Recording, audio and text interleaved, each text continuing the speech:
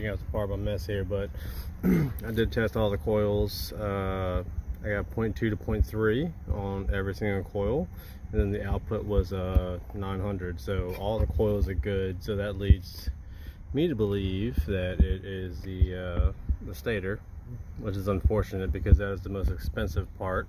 So anytime you're diagnosing these engines, you want to start with the cheapest stuff first before you get into the expensive stuff.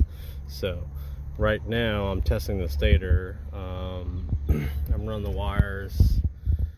I got 511, calls for 125. I tested the leads here, again 125, and as you can see, I'm nowhere in the ballpark. So what I'm going to do is I don't really like the ohms resistance testing, and I know that these books are great, but I'm going to fire it up and see. I'm going to hook a DVA meter up to it, or on Stator DVA meter, and just see what's kicking out.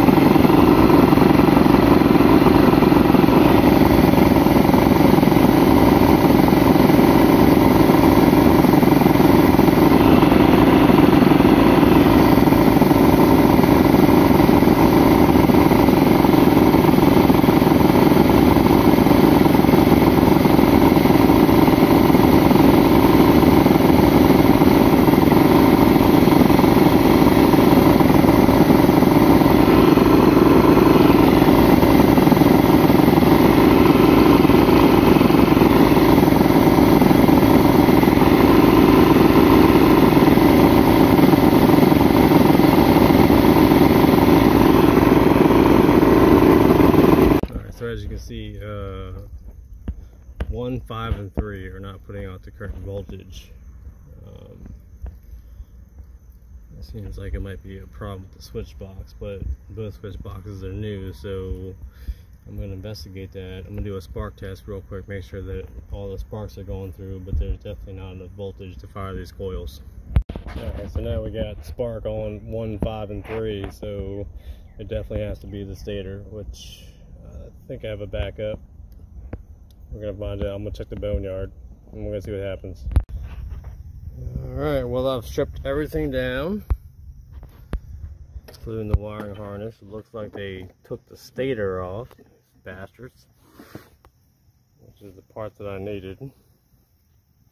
But anyways, I got a seized power head here, and I think I got everything off except for the carb, so I'm going to continue this tomorrow. I don't know, I might have to buy another stator, which is unfortunate because they are pretty expensive, but it's alright, to be continued.